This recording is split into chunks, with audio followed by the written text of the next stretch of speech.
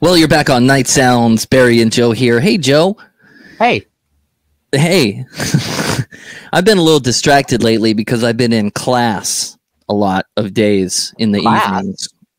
Went back to school? What's up? Well, I'm calling it class. I'm currently in training to become a disaster area response team member for my city.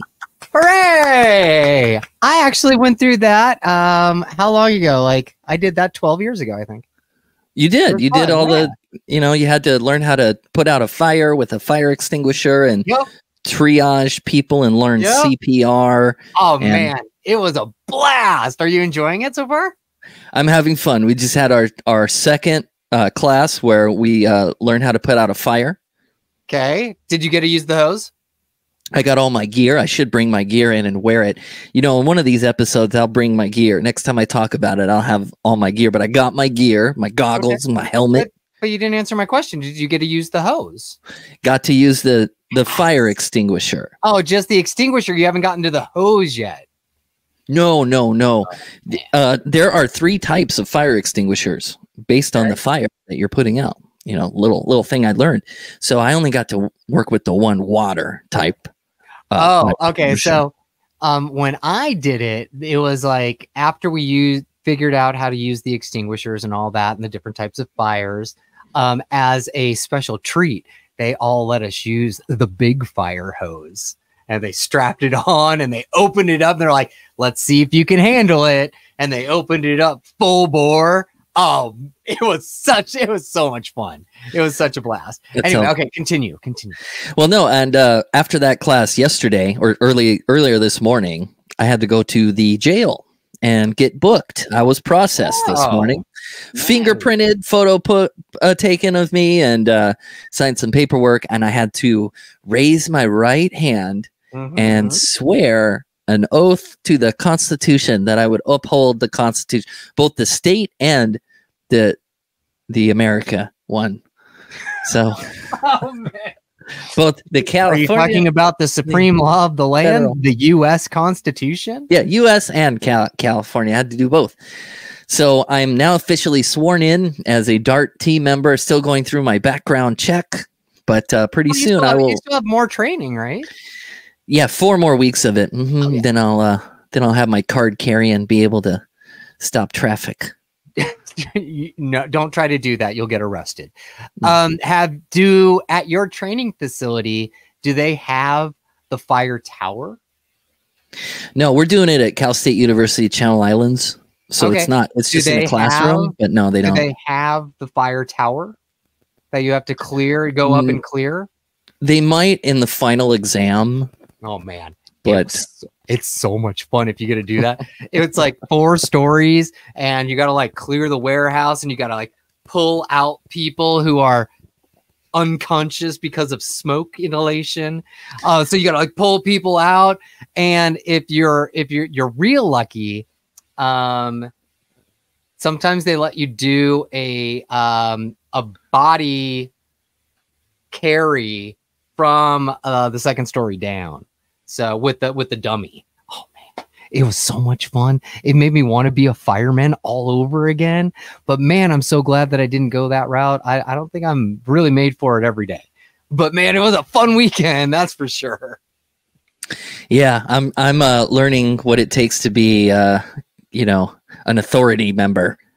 And it's been pretty fun here, learning what to. But no, I encourage you, if this pops up in your local community, take part of it.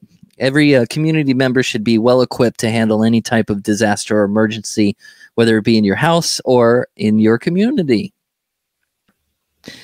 And Joe, maybe I'll grow up someday to be a police officer at a campsite. That sounds fun, doesn't it? Security guard? What's it called when you're a park ranger? That's the word I'm looking for. Actually, that's interesting that you bring that up. Because aren't the park rangers part of the Fish and Game Service in California? And if so, I have a connection for you. Oh my God. My uncle was the head of the California Fish and Game and Fish and Wildlife and stuff and things. So if you ever do want to get into that, I can hook you up. You can talk to my Uncle Chris. He's a really nice guy. God, I'm getting all choked up about your Uncle Chris here. Sheesh. Get him on the horn. Well, maybe not, because it seems like it's really tough to be a park ranger, because there's a new California law that was passed. It's going to impose stiffer penalties on people who don't show up to their reserved campground spot.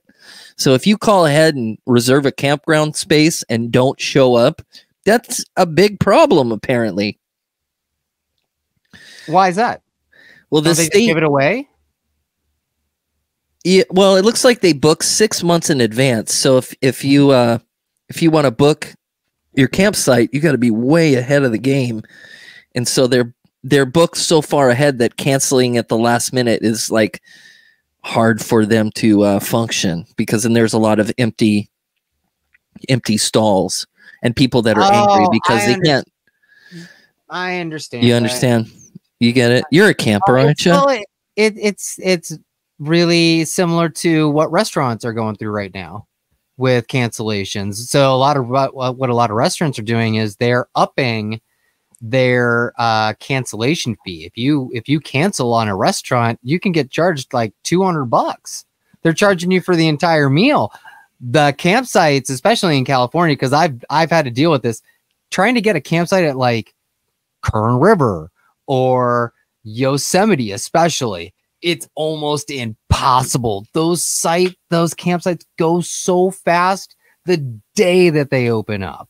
So they might have to start charging people like a significant amount of money if they do cancel.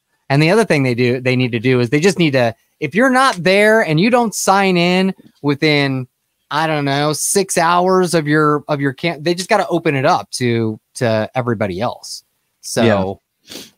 Well, they're blaming an outdated system and they're upgrading it, but you can be charged if you no-show your way through life and book stuff that you have no intention of using. That's like the jerkiest thing, because you've taken the opportunity from someone else when you book something and you don't show up.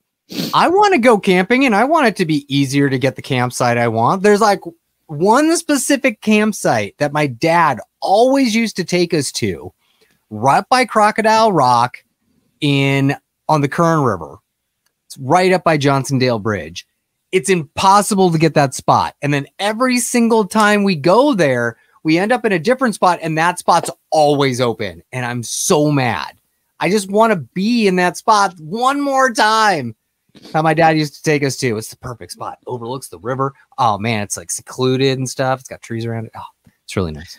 And it's because of these people who book and don't show, man. So you're for the fine, the penalty. Yeah. Your approval of it. I am. Well, I'm also a big proponent of I keep the plans that I make, because I find that it's rude if I don't. And then if I don't keep those plans, I am very communicative with the other people involved, because getting bailed on sucks, and getting ghosted sucks. I mean, regardless of who it is or what it is, businesses don't like to get ghosted just as much as you don't. So be nice to people. So you're saying if we make plans 6 months in the future to do something, I can hold you accountable? Yeah, exactly. Like a Coheed and Cambria show that we were supposed to go to in October. That is so un-Californian of you. What? To stick to your dates like that. So un-Californian of you. You're supposed to cancel 5 minutes before when you book something 6 months ahead. Nah. Don't you know California etiquette? That's just being rude. You're supposed to honk after 1 second of the light turning green. Did you know? Well, that I do. But I don't cancel plans on people. All right. Well, happy campers. This is Night Sounds.